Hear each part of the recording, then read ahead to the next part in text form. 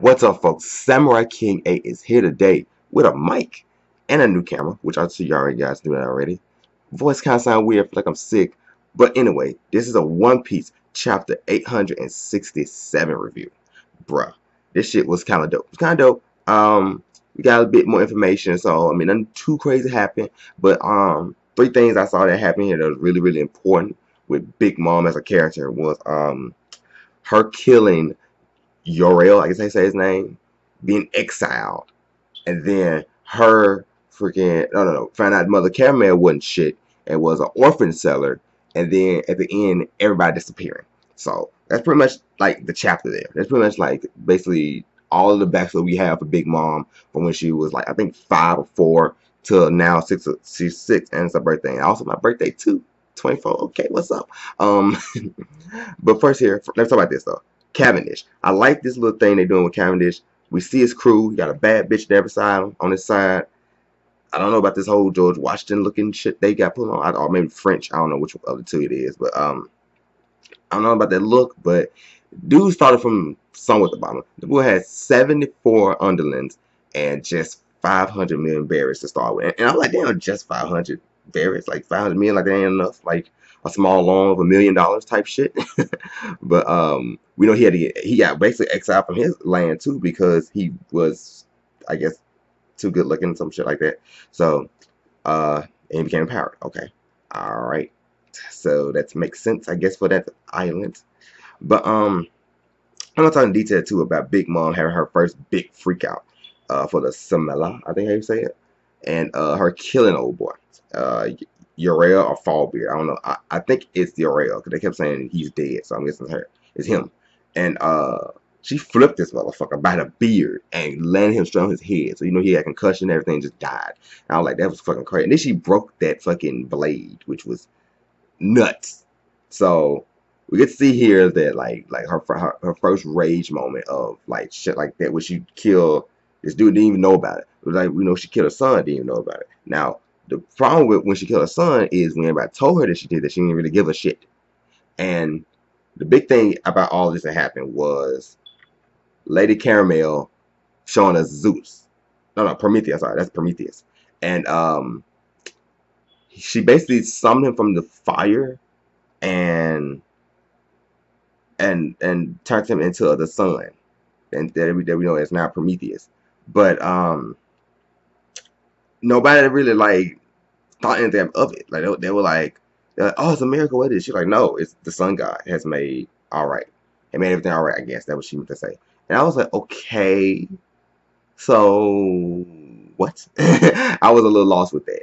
So I mean, I know we found out later on that about her being a liar and all that shit. So I'm thinking maybe she was lying about that. Like maybe she, because I'm like, I don't think she created like the sun god story. Because I'm like these people are giants on Elbaf. Like they've been around for hundreds of years. They wouldn't all of a sudden start believing this chick who just rolled in there probably maybe 50 years ago. So I'm like, what the fuck? So that was weird. And we see that that's her power. So I don't know if it's a devil power. I don't know if it's something that she just can do. If she's like a witch or something. Because we do know that's her nickname, the Mountain Witch. So we'll figure out why that is maybe at some point. I don't know. But she basically sacrificed herself and said, "Hey, look, don't kill Lin Lin or Charlotte or Big Mom because I can just take her and leave the island." And we know she did that because she thought that she could be like a fleet admiral, all that shit. She could freaking give max protection to the Timber Ruby Thumb. Imagine if Big Mom was a fucking Marine. That would be trouble on deck. Like picture her in Marine Corps. Woo. Anyway, I mean, but her ass is crazy anyway, so it wouldn't have probably worked out. I mean, hey, a kind was fucking crazy, but I don't know, whatever. Um, yeah, so she basically executed Mother Caramel, got her, and then all the kids follow her too, which was convenient for her ass because she's selling fucking kids. And then we see Big Mom wake up, she crying, and it's like, oh my god, I can't believe he died. What happened to Fallbeard? Um, and yeah, okay, I'm just reading something else. Okay, and then like all the giants hate her still, so we know that's why they hate her. And you know the marriage shit too. The marriage shit that she tried to pull with the twins. I can't think of their name now. But yeah, that's what we get. And then we see them in the house, and then we see them celebrate her birthday and all. So she's playing good. And then we got the big reveal that Mother Caramel has been selling kids for, let's see here, 50 years. And 37 years because she pulled a fast one on Marines and snuck into Elbaf for hiding everything.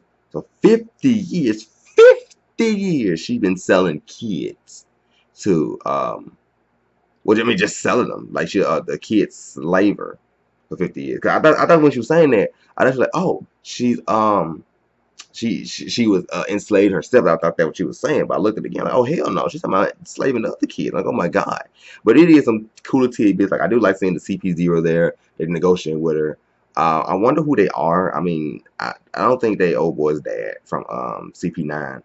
Spardom. I don't think that's his dad because his dad was in CP9 and was useless. And we also see that she said because of her connection, she made John Giant a Marine, which I was like, okay, that's kind of weird. I'm like, okay, you've been running from the Marines and then you get a Marine. I'm like, okay, whatever. Maybe she did that, so it's like a little. Then the Marines, they be in some shady shit all the time. So, so then they pay her. Say, okay, yeah, look, we're gonna pay you for her, and this is gonna be my last deal. When she said that shit, I was like, her ass is gonna die.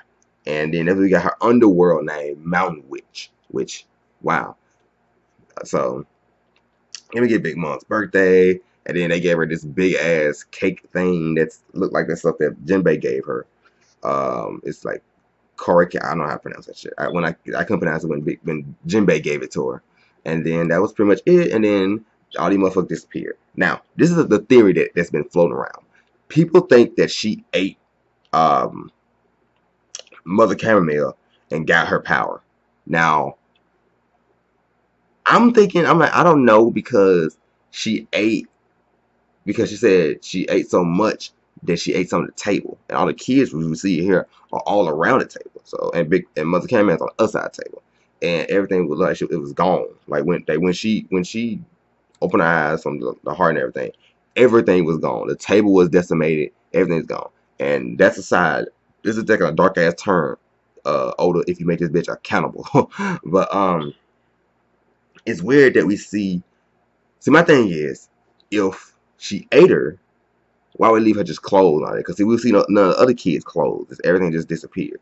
Or maybe some Marine with a devil fruit snuck in there and stole the kids to take them away from her because we know that she's evil. Maybe she vanished, like just eviscerated. I don't know. It was just pretty crazy to see that she just disappeared like that. And we see at the end singing "Where'd You Go? I miss you so." Talking about mother and all that shit. You know what fucking sing, right? Yeah, talking about Mother Caramel. He's just saying, "Where'd you go?" And then we see Luffy there, like, ugh. And I thought he was fucking down for the count, but I guess not. But yeah, that's pretty sad that from when she was 6 years old, she was banned basically again because she got banned from her parents before. So and then that's the end of the chapter, and then we have chapter next week too.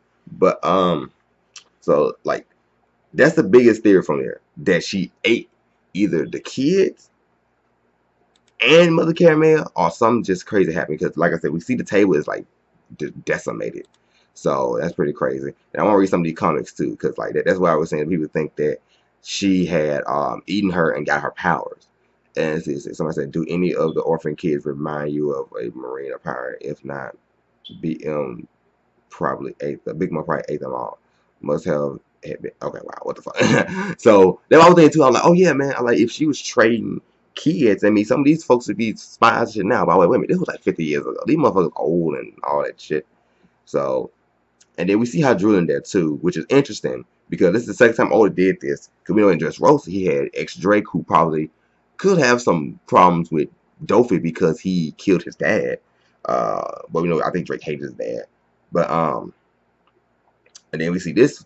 I mean, they didn't really turn into nothing because he never did help us and fight Doflamingo and anything. But he might like say, "Oh, I'll join you, Straw Hat Luffy, because you killed the guy who killed my dad." Or you got the guy who killed my dad arrested, something like that. Maybe happen with that. And then Hydrulin might just be happy, like, "Wow, you took down, you're trying to take down this bitch."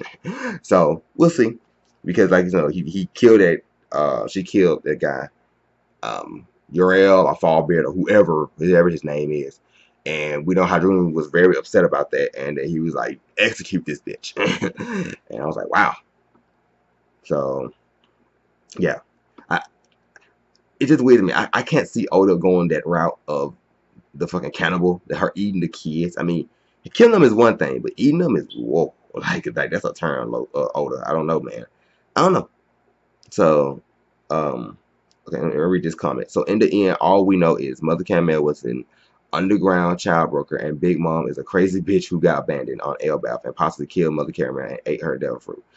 I don't think we need two chapters to be told that. Could have been covered in a couple page spread. LOL. That's kind of true from last week, yeah.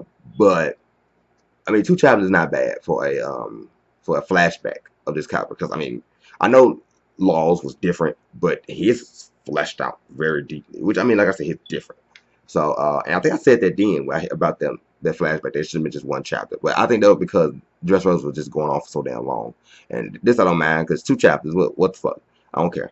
And I mean, we ain't got no hint that we're done with this fight anyway. So we just got this little thing we kind of feel bad for, and we'll see how this goes with Oda. But I really enjoyed this chapter, man. I love the information dumps. Hopefully next week we get a lot of this shit resolved, and then we'll see what the fuck was going on with Sanji and standing on that table. I know that shit was pretty dope. And that's pretty much it. So I'm Samurai King 8. You guys have a great day. Don't forget to like, comment, and subscribe. And also just give me some thoughts and everything about what you think I should do, change up and everything. Cause like I said, I'm still new to this shit. I'm still trying to get better. I'm trying to get a capture card. I'm playing some video games, maybe here on Twitch. So I'll link all that below. I'm put Twitch down there below too as well. So if you like what I say here, man, just like I said before, just throw me a like and comment all that stuff, and then also follow me on Twitter. All right, that's it for me, you guys. I'm gonna see you guys next week, hopefully, and hopefully they come out at a good time. I know this one came out really, really fucking early, like at 5 o'clock in the morning. I was like dead fucking tired. So like I said, that's it for me. I know this outro is just going for on and on and on, but this is really it for me. So I'm gonna see you guys next week. Talk to you later. Deuces. See you later.